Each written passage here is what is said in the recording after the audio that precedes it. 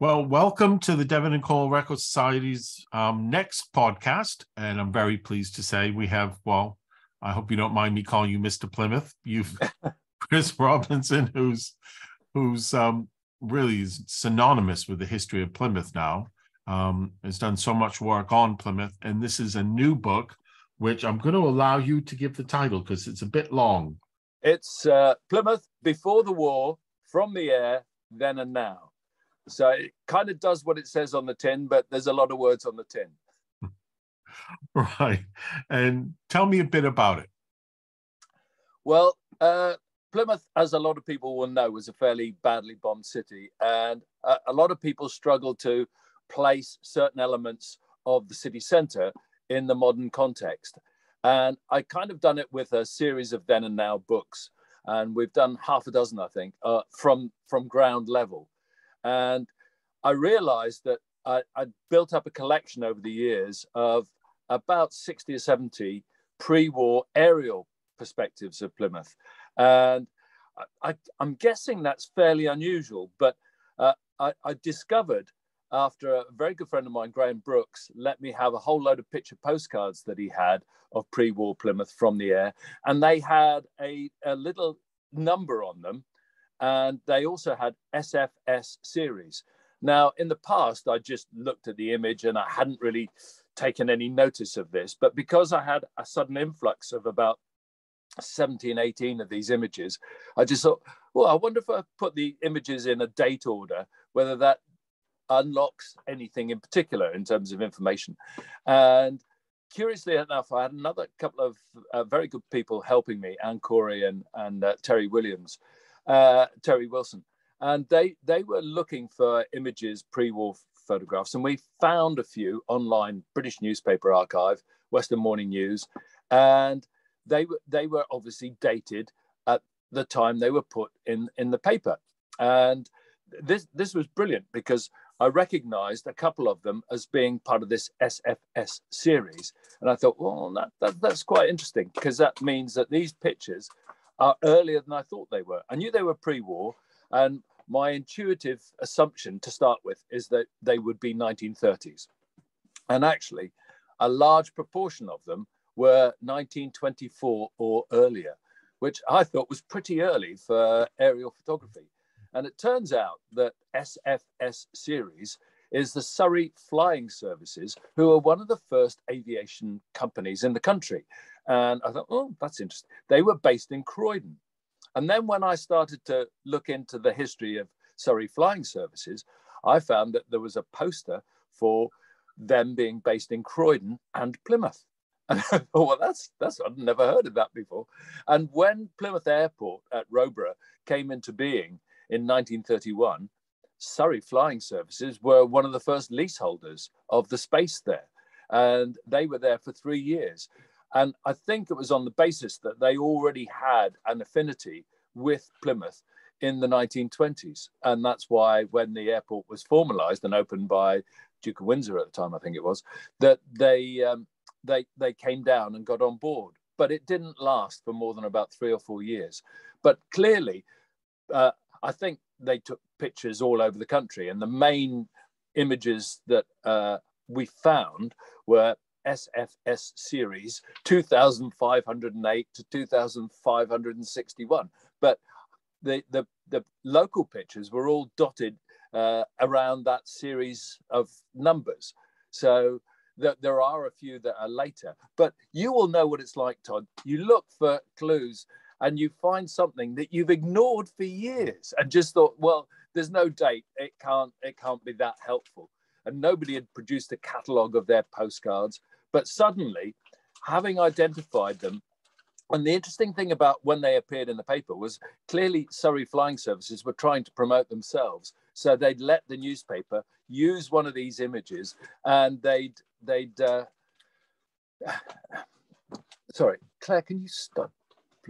Sorry, my other half is making noise in the background, and it's slightly disconcerting me. Yeah, that they made all these images, and they let them go to the newspaper, and they put an airman's view, and by just Googling in the newspaper arc an airman's view, I found other Surrey Flying Services pictures that they'd allowed the newspapers to use, but with that little just key phrase, an airman's view. And I just couldn't believe how something as innocuous and simple as that could unlock information that I was struggling for, because I'd looked at loads of these pictures to see buildings that I knew that were maybe added in 1930 or 1935, and I couldn't see them. And I thought, well, it must be late 20s. But the notion that they might be 1924 or slightly earlier than that was fascinating. So I'd been collecting images. I've written a book on Plymouth in the 20s and 30s, the Edwardian period, and I'd done other then and now books, but not, like I say, from an aerial perspective. And the other key thing that, I'm talking about the British Newspaper Archive being online. The other key thing that wasn't available to us when we started out doing research was the phenomenon that is Google Earth. And that just enabled me, I learnt my piloting skills quite quickly to zoom over a bit of Plymouth that I wanted, orientate north, south, east, west, and then you can adjust the height. So you could just about fly to exactly the same position as the airman's perspective in 1924, 1934, whenever it was that they took the pictures. But that really gave you key buildings, particularly in the center of Plymouth, St Andrew's Church, the Guildhall, that were both restored, even though they'd been reduced to a shell during the Second World War. It gave you key points that you could orientate around, make them the same size in both photographs, and then suddenly, whereas before with similar views, you're playing spot the difference, here I was playing spot the similarity. Where are the little nuggets that you can look into and therefore say, I'm in exactly the right place? And it was such good fun. And I would recommend anybody to do it if they have some early aerial perspectives, because you learn a lot through that exercise and just looking and thinking, that's where that building was. I know it was near the Guildhall, but I didn't realize that's what it looked like. And from the air, all these things look totally different. And you get, in your instance, Exeter, you would get just a whole fresh perspective on something when you see it from a different angle. And once you've got your date and you've got your place, the place is much easier, but the dating, as you say, was a surprise. What things were thrown up by writing it up? Did you suddenly surprise yourself and think, I haven't thought about that before? Well, yeah, there was a grain silo at Mill Bay that was actually modeled on a French cathedral, even though everybody said what an ugly building it was. And I didn't believe them until they sent me a picture postcard of the French cathedral. And I thought, well, that's not a very attractive cathedral. So it was absolutely true. It was very much in the style of that building. And yes, I hadn't realized, that I thought it was pre-war, but it was actually opened and erected during the war. I think it opened in 1942. So there are a handful of images in the book that are in the 1940s, but they don't show the devastation. They're there as illustrations of parts of Plymouth that I hadn't got pictures for, like the Royal Albert Railway Bridge. The Americans had a base there at the top, which is why they renamed Vicarage Hill Normandy Way in the in the post-war period. But the Americans had a big base camp at the top, where you have the car park for the Tamar Road Bridge now. And I'd known that they had a camp there, but I hadn't exactly worked out where. And the aerial photograph just shows it exactly, which is perfect. And I've learned how much you can learn from aerial perspectives, really. Gosh. Well, it is. I mean, it's a whole different other way of approaching a town, really. I can't think of anybody who's done it anywhere in Devon. It's, people use a picture, but not exploited it properly. And I can't think that there's going to be anybody quite like me in another town or city that maybe has amassed a collection of that number of pre-war images and have a degree of knowledge. So I'm not just writing, this picture was taken in 1936, this picture was taken in 2020, and look how it's changed. Yeah. You know, I'm able to add quite a bit of detail.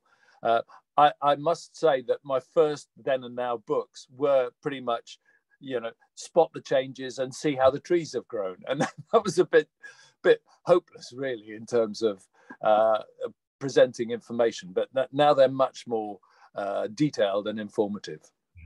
Well, I think we all grow as we write a book. That's the thing. We learn more than the reader does. Really. Well, and that's the joy for us. Yeah. Absolutely. Yeah. Well, how can one purchase your book? What's the best way to get it? I'm about to put it online today because it came out yesterday. We went over to Mountbatten to launch the book because Mountbatten had a flying base from 1917. It was RNAS Catwater. And then after the war, Lawrence of Arabia was stationed there, Aircraftsman Shaw. And it ceased to be an air station in the 80s, I think it was. But in the 1960s, when I was at primary school, my mate's dad was the wing commander over there. So I knew it quite well from my early days. But it just seemed like the perfect place for an aerial book to be launched. And quite a few of the pictures are taken from flying boats. And there's a lovely photograph in the book of 2 flying boats, and I captioned it 3 Southampton Supermarine flying boats in 1937, I think it was. And my mother-in-law, who's one of the proofreaders, said, "Where's the 3rd plane? I can only see 2." And I said, "It's the one that's taking the photograph." All right, well, best luck with the book. It deserves to be well purchased for Christmas because it's an obvious Christmas present. We'll put the details up on our website. Yeah, it's also available from the box and Smiths and Waterstones in Plymouth. And we've got a Christmas market actually opening on Thursday in Armada Way in Plymouth. So, yeah, we're all geared up. All right. Well, thank you again, Chris, for taking your time, and best of luck with the new book. Thanks, Todd. Good to speak.